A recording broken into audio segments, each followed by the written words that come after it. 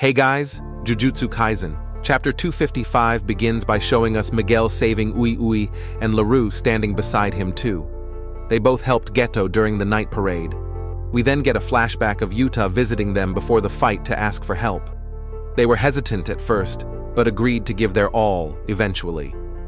Seeing an immensely beaten up Sukuna, they were relieved and started attacking him.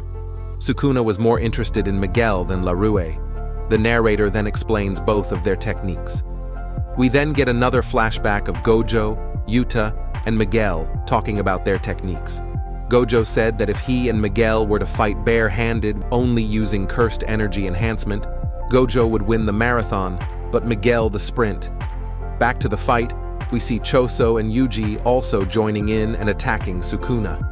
Maki then cuts one of his arms so that he can't use the world-cutting slash.